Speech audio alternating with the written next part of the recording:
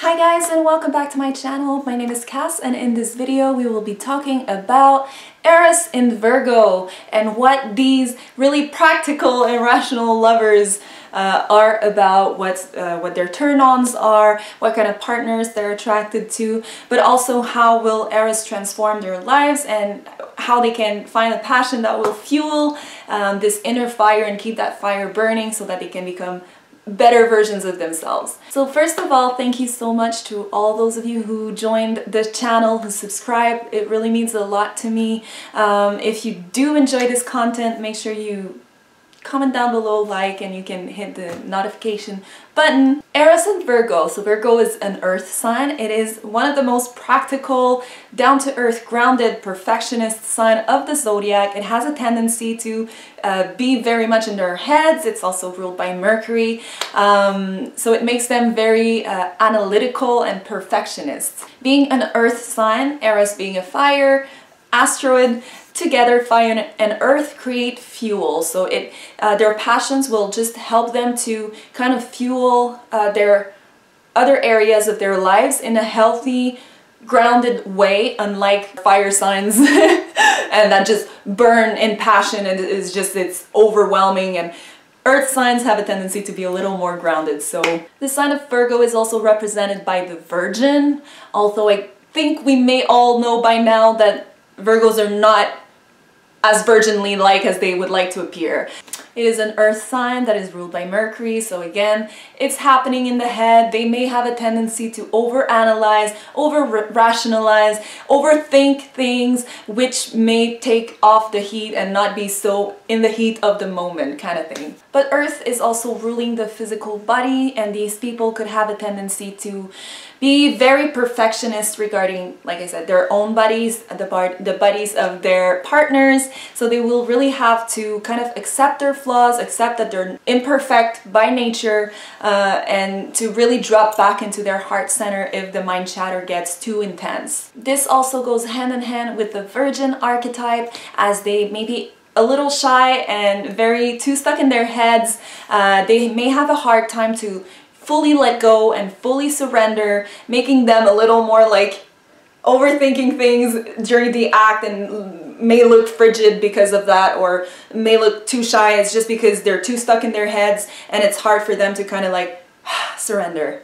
But that overactive mind and that curiosity and the fact that they're over analytical and are gathering so much data could also make them prone to want to research sex in a more like researcher mode kind of way, to gather a lot of information in order to become kind of brains about sex and know exactly how it works, what to do, which button to push, and so make it kind of logical in a sense. A little like Eros in Gemini, these Eros signs are really turned on by intellectual people, a little less of the schoolgirl kind of archetype and more of the hot teacher with an innocent air to them. Yeah, and as someone who can also like share with them ideas and share with them knowledge, or someone they can share knowledge with, that can really turn them on. They're also very picky regarding personal hygiene, and it could be a huge turn off for them to have a partner who doesn't take proper care of themselves.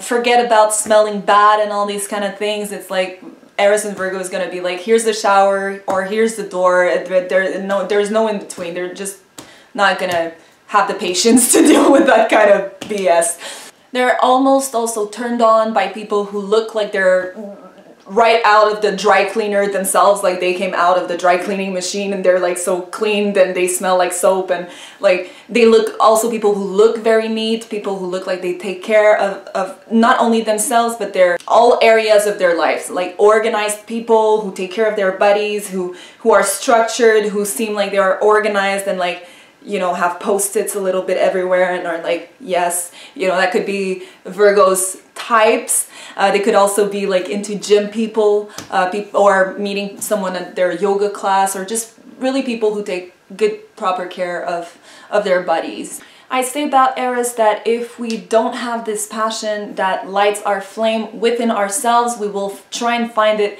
in a partner, and usually a partner that has similar traits to our own inner fire and our own inner flame. So what does Virgo's inner flame look like? So they come right after Leo's creative spark, and they come to perfect and synthesize all of that fiery creative energy that Leo brought to the table. So they will synthesize, they will gather the data, they will make it look good and perfect and kind of like format ideas and format things.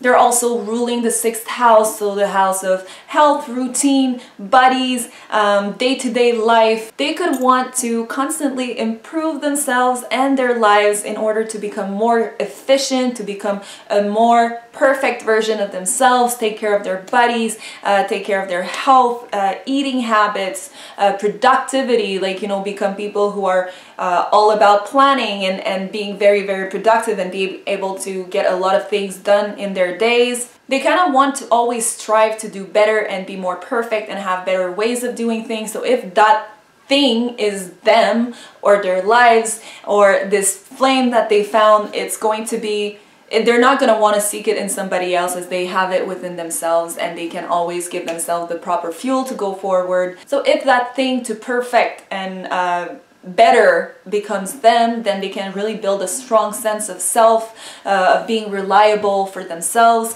and become more healthy and fuller, wholer versions of themselves. It could also have to do with teaching of some kind, sharing their skills, sharing their knowledge, you know, gathering a lot of data, a lot of information, and then synthesizing it and giving it back into the world. That could also help them find this flame they have inside. So really, if they can find something where to channel all of these energies, they can really become super productive people, super healthy people, and show others how to do the same. So how does their intense sexual encounters work for them and how they get transformed by this? So usually, once again, it will have to do with perfecting themselves, taking better cares of their body, finding ways to be more productive, more efficient. They could usually, in the earlier parts of their lives, attract partners that are really critical and picky of their bodies, or people that are really perfectionists and kind of outlining their own anxiety towards themselves. So it will really push them to kind of transform. So these could be the kind of people who, once their Eros is activated, and they part ways with that person, or for whatever reason they kind of become like you know, a glow up version of themselves. They start hitting the gym, they start eating healthier. It kind of, these people really will trigger massive change and transformation in their health routines, in their habits, in their self-perfecting habits. In the positive, they could also attract partners who will lead them nicely and teach them how to do these things, how to take better care of themselves. They could attract partners and be attracted especially to partners who do take good care of themselves. So through these transformative unions, they learn how to center themselves and become more healthy, and then be able to share these skills and this knowledge with others. So that was my video for Eros and Virgo. I hope you guys enjoyed it. If you did, make sure to like, comment, and subscribe. It would mean the world to me. You can also follow me on Instagram if you'd like, at astrophilo dash on the next to the O. And yeah, I will see you very soon in another video. I love you all so much. Thank you for being here, and I'll see you soon. Bye.